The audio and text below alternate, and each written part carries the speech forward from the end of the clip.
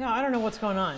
I need to call my mom. I guess I should call the restaurant. I don't even know if it's okay to fly. What if all your go-to places were gone? If you had told me that your restaurant would be closed down, I would have said, you know what, I don't buy it. I got so nervous for all my friends in this business. Yep, I need to go see all my people. You know, we did national shipping, we did delivery, we did takeout, we did state care packages. We literally try to do everything in our power to stay alive, but that's just not enough. It has been one of the most distracting, mentally hijacking, emotionally trying. You hear the news, you don't know what to believe. You know, is this COVID thing spiking? I have young kids, and you cannot share with them the kind of darkness that you feel. Some important developments in our war against the Chinese virus.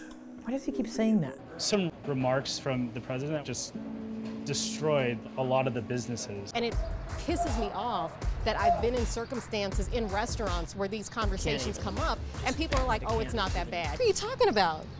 It's not bad. Like, what world do you live in? Hundreds of years of oppression on top of a global pandemic, and what does that look like? It looked like that. What's normal?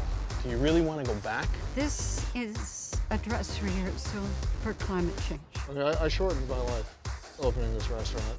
I'm sorry for your loss. Thank you. Is this the beginning of something crumbling, or is it something that's going to strengthen? I can't sit here and watch the whole industry fall off of a cliff.